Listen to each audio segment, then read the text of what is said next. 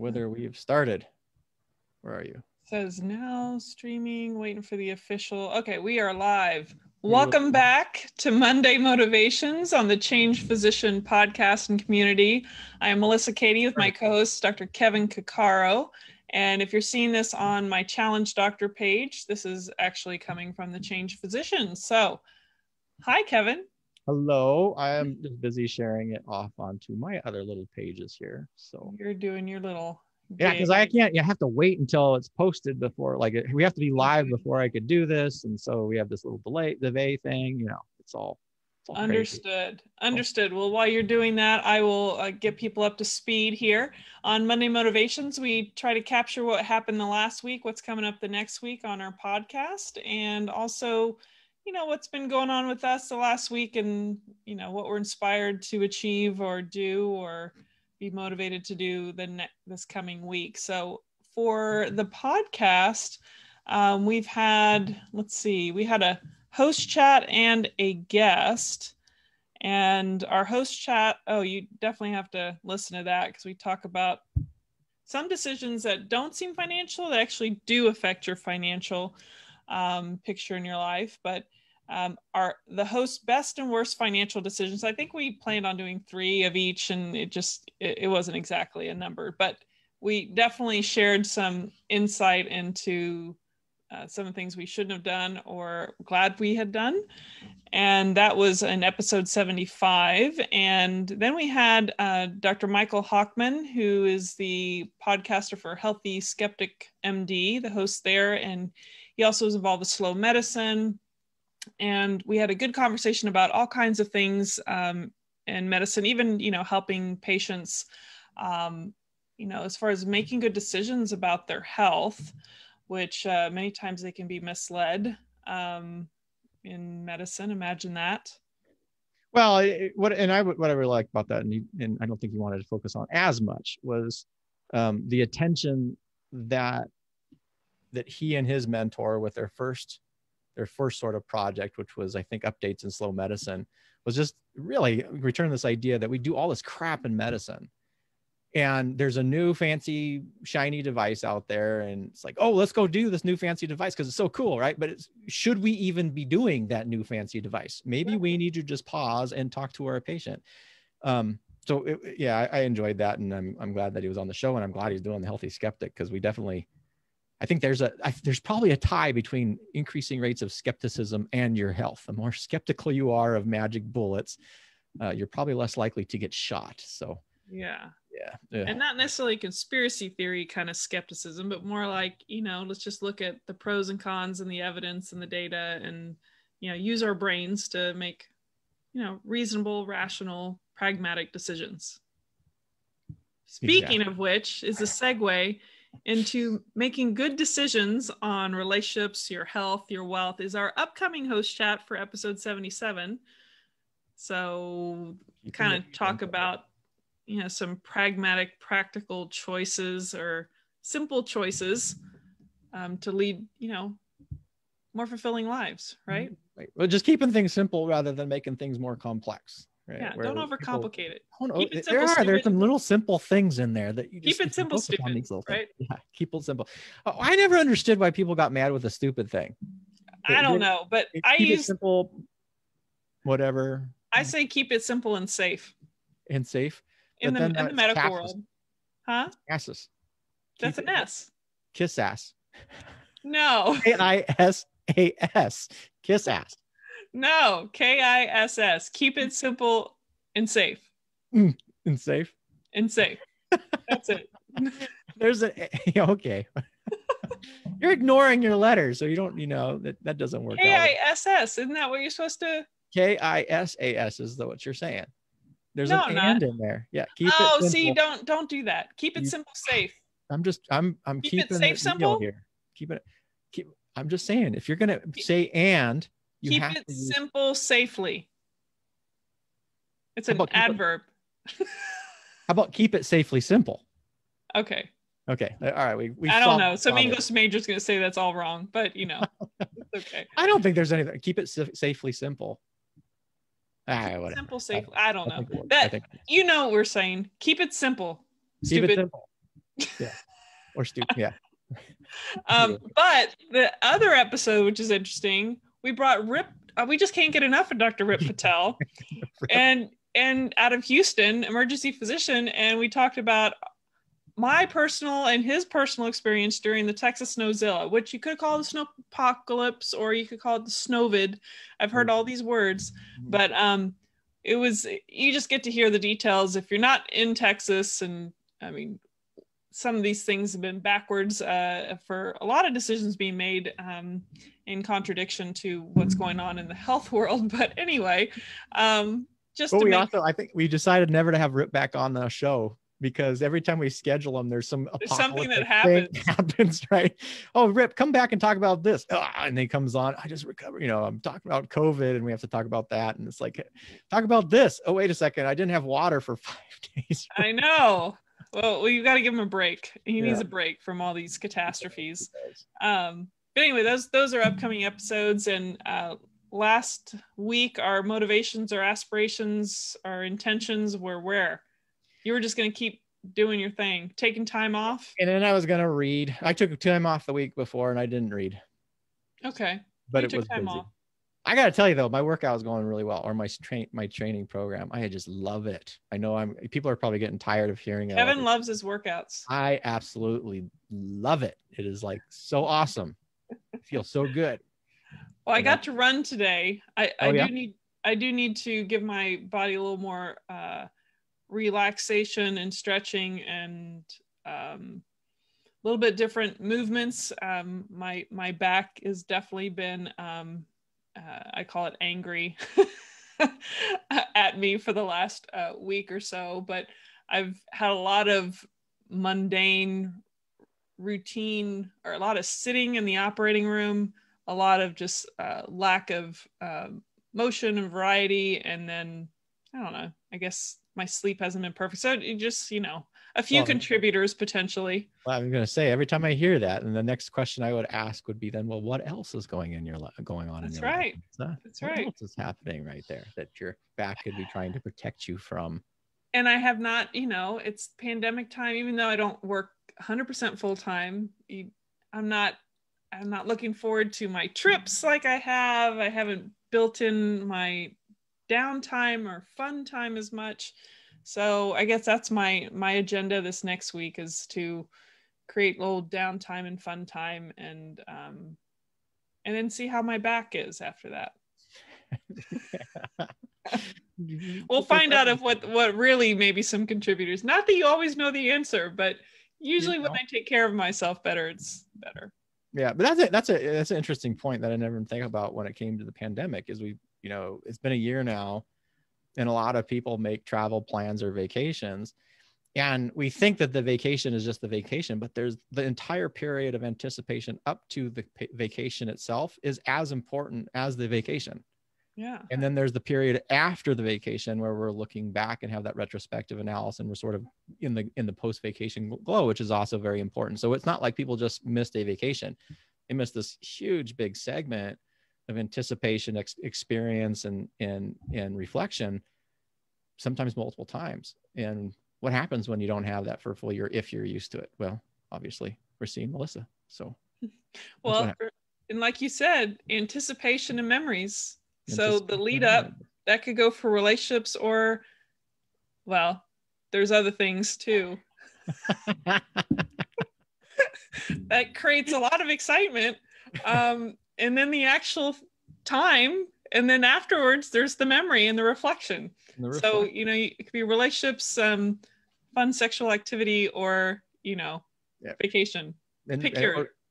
or vacation. Or all together. Or all together, yeah. So there you go. That's my agenda. I don't know what I said last week. I think I was probably saying something about... I thought you were going to run. I think so. You did it. I'm pretty sure. Yeah, I did. I did do a few runs, so I'm happy about that. But everything I've been doing is all filled with tension, work, lack of movement, go, run, increase tension in the muscles so they're prepared for the next run. So everything has been all about tension and tightness, and whether that's the right explanation or not, I can tell when I don't release the tension in other ways and taking Relax and care of myself. recover. Not Yeah, relax. my relax, recover. It was a good conversation I had with my husband earlier about my propensity to be able to work nonstop, which is not always a good thing. Yeah, I wouldn't say that's necessarily a good thing. No. There's pros and cons to everything, and there's definitely a con to working constantly. Some things come easier to people. Work and tasking is very easy for me to. That's my default mode. The default mode. Yes, just Working like default mode network, but mine is busy. Melissa's default network is work and task completion. Yes. Man, there's somebody out there salivating right now. Oh my gosh, I can just give her a bunch of list of tasks. Oh, I should show you all. I had 21 bags of leaves that I filled up and drugged to the curb. 21? 21 bags. Wow. Because my huge oak tree that got slandered by the snowzilla dropped all its leaves. So the snowzilla said nasty things about your oak tree? Yes. And I have pictures. Oh boy. Maybe I should just share them with the audience. Share your pictures. Let's see it. We want to see the snowzilla. Well, let me pull up Death of an Oak episode. Well, it's something a little bit, there was some 3 branches, I think, that were let's see here. Oh yeah, let me give you one of those. Let's see here. All right, let me share my screen with you all. Oh boy, this is just gonna be so much fun. All right, so that is me. Oh boy, look at you up there. What are you doing up there? My folding saw. Oh geez. And cutting down several of these parts of the tree. Let's see here. Let's pause my share here. Can you still see the picture? Is it gone? I still see the picture. Okay. Resume share. Oh, there's the stop share. Let me find this just to give you more perspective. More perspective of there we go.